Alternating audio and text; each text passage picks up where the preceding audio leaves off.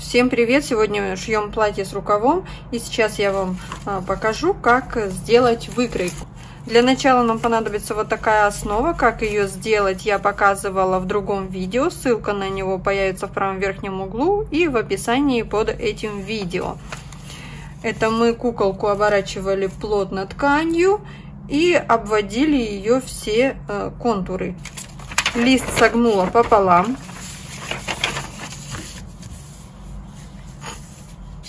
Выкройку согнула пополам, точнее основу выкройки. И вот таким образом к сгибу прикладываю. У нас спереди будет такая складочка декоративная, поэтому я отступаю от края такую величину, какой величины я бы хотела складочку. У меня это примерно 1,7 сантиметра. Вы выбираете свой размер и начинаю обводить. Здесь можем сразу продолжить. Линию я эту все равно прорисовываю, чтобы мне видеть, где делать складочку, отметить это место на ткани. Выбираем длину, какой длины у нас будет верх платья, то есть или под грудью, или на талии у вас будет пришиваться юбка. Тут тоже ориентируйтесь на свои предпочтения. Здесь я тут пока без изменений все обвожу.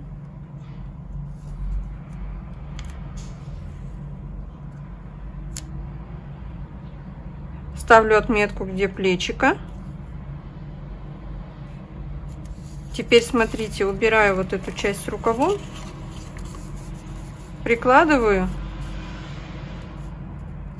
и можно обвести пройму спокойно. Все, основу обвели, теперь корректируем. Нам нужно добавить здесь немного на застежку, если мы хотим, чтобы детали друг на друга накладывались. Если хотите просто впритык детальки спинки, то тогда эту прибавку делать не нужно. Тоже смотрите, размеры все делайте по своему предпочтению. Плечико я немного увеличу, буквально на несколько миллиметров. Боковой шовчик миллиметров на 5 я увеличиваю. Пройму нужно опустить вниз. Вот настолько я ее опущу. И теперь нам нужно вот это вот все в плавную линию отредактировать. Можете рисовать вообще только одну деталь проймы, потом все это мы будем складывать пополам и, собственно, здесь вырежем все ровненько. Можно горловину спереди опустить, сделать вырез побольше. Все, деталь у нас готова. Далее сразу же рукав складываем пополам и обводим.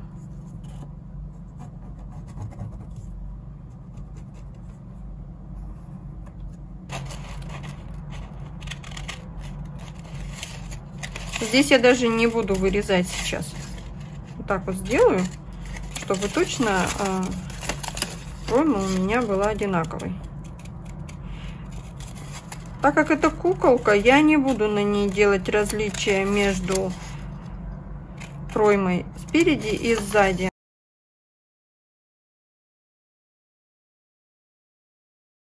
И вырезаю.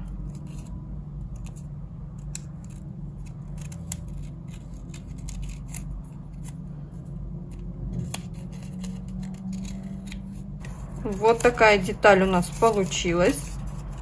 Вот это все уйдет на складочку. И для детали подклада нам нужна будет вот эта часть без складочки. То есть мы можем вот так сложить ее. И вот это у нас деталь подклада. Для того, чтобы у нас рукав совпадал с проймой, нам нужно измерить ее размер. Вот в таком вот сложном виде половиночку мы измеряем. У меня это примерно 4 сантиметра.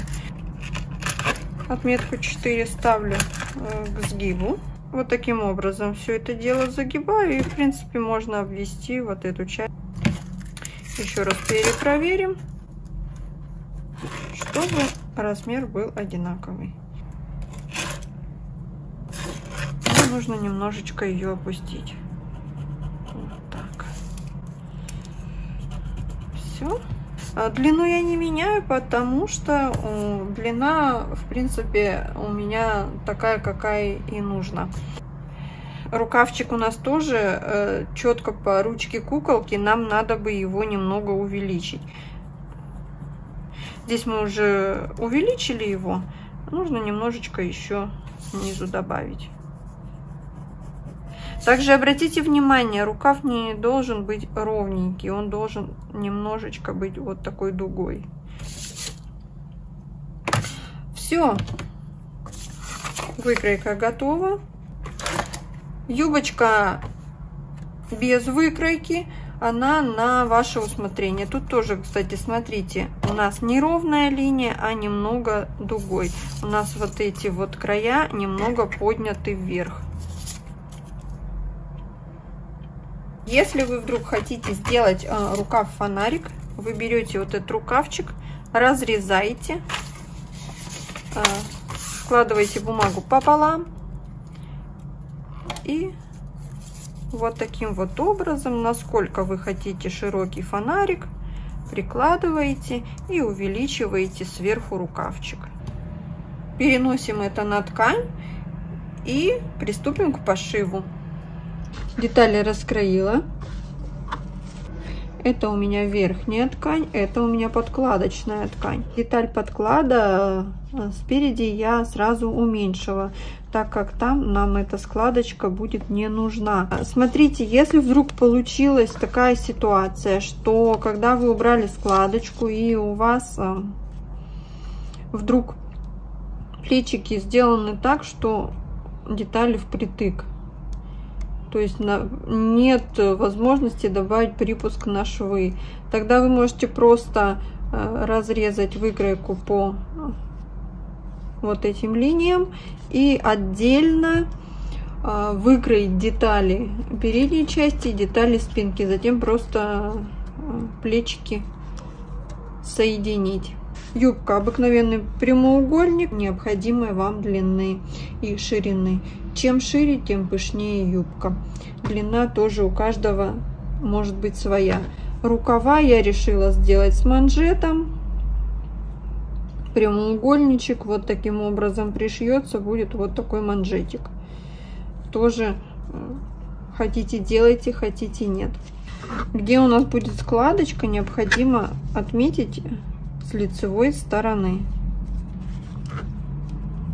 То есть шов мы будем сейчас делать на лицевой стороне. Складываю деталь пополам. Со второй стороны не обязательно это рисовать. То есть видите, вот эту линию я себе отметила.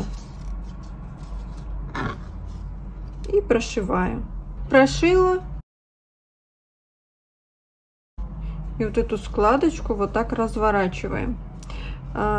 Смотрите, ее серединку размещаем там, где у нас шов. Вот таким образом, чтобы она была ровненькая. И нам нужно зафиксировать ее, прошив пару миллиметров от края. К рукавчикам пришиваю манжеты. Вот таким образом. Далее пришиваем рукав. Лицевая к лицевой. Это у меня верхняя деталь. Соединяю серединку рукавчика и вот здесь тоже отметочку.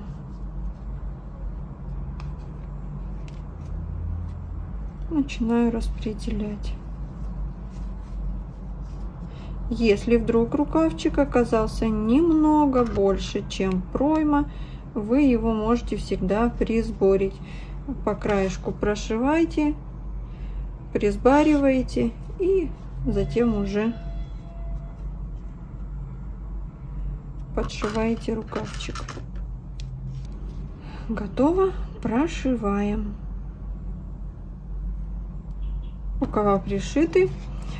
При желании вы можете еще зафиксировать вот здесь вот строчечкой по краю, но это не обязательно. Далее нам нужно соединить детали подклада и вот этой вот верхней части.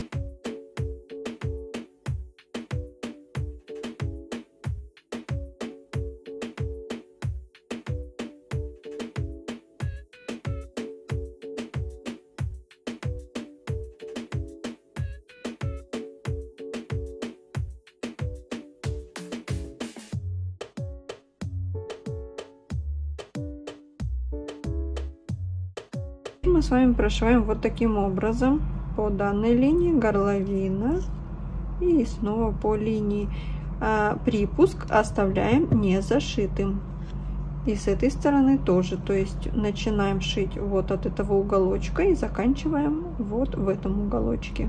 Готово. Здесь я рекомендую вам сделать небольшие рассечки, чтобы ничего не стягивало. Также уголочек можно срезать.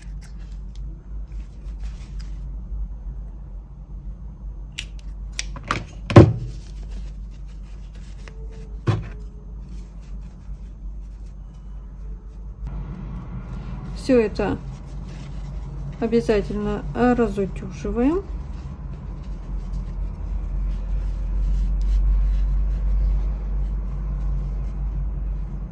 При желании край здесь можно прошить. Далее нам необходимо прошить боковые швы.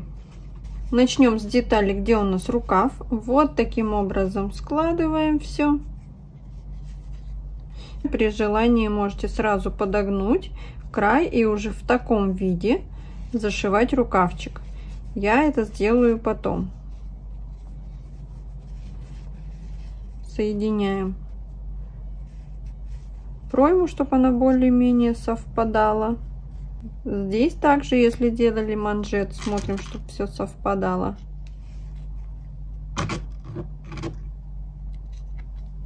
Его вообще делать не обязательно.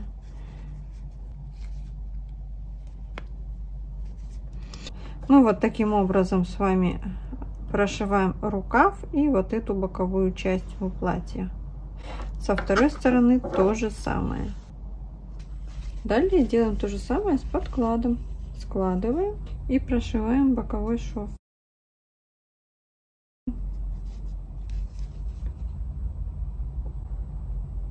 Вставляю рукав в пройму подклада,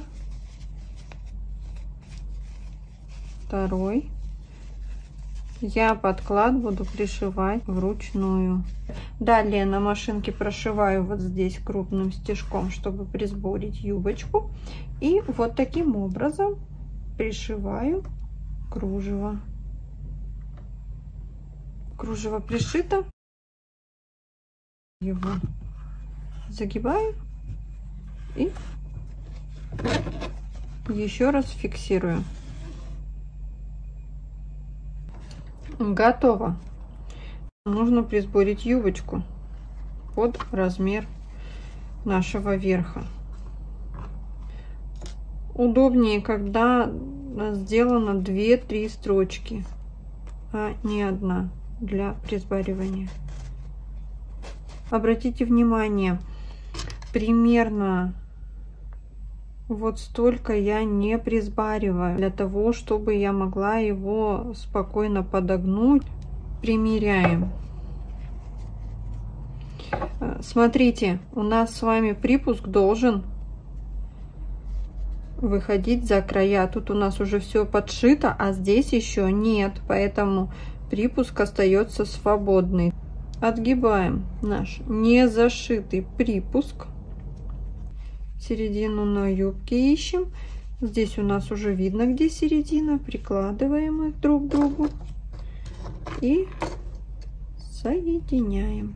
здесь нам необходимо сразу подогнуть вот так край. Если хотите делать застежку по всей длине, то есть не зашивать часть юбки, то вы сразу подверните и подшейте край до пришивания. Так как я буду часть юбки зашивать, я сейчас просто вот этот припуск подверну и в таком виде буду пришивать. Мне так будет удобней. А вы уже делайте как вам нужно. Если хотите пуговицы по всей длине, то, конечно же, сначала обработайте краешек.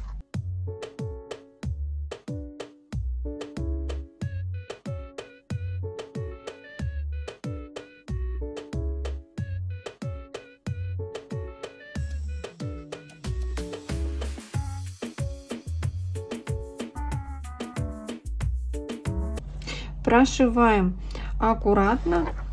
Где у нас не зашито, мы вот так ровненько тут и проходим. То же самое здесь. Ровненько вот так прошиваем. Готово. Убираю ниточки, которыми присбаривала.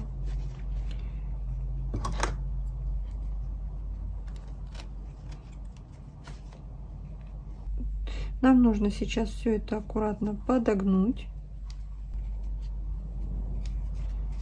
Далее я зафиксирую вот эту часть, а затем уже прошью на машинке. Мне так будет удобнее. Здесь я могу ориентироваться на шов.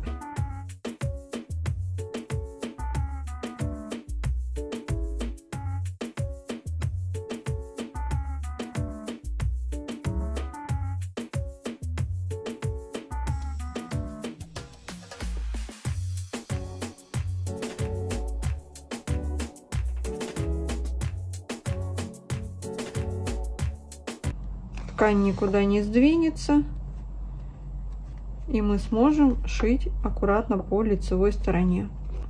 Прошито. Нам нужно выбрать, на какую сторону будет застегиваться платье. Если будете делать как я, обращайте внимание, что у нас сейчас припуск будет неровный. Вот таким образом будет застегиваться платье. Я сейчас вот так складываю детали, то есть вот это вот у нас идет снизу деталь, это сверху, которая сверху, она немного ниже с изнаночной стороны. То, что мы до этого подворачивали, я сейчас немного вот так раскручу, чтобы мне было удобнее зашивать. Одна сторона у меня получается больше, другая меньше, как и здесь. Прошиваю. Я вот здесь разрезала, чтобы мне вот эту часть сюда подогнуть, а припуск уже зафиксировать вот таким образом. Подвернула еще раз, и вот так я его уже зашью. Прошивать я буду как раз таки по вот этому краешку. Подогнула, прошила.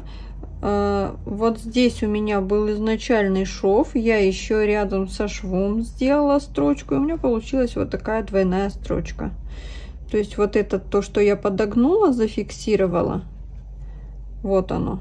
Также смотрите, я продолжила по этой линии шов вверх, тем самым зафиксировала припуск, вот этот вот.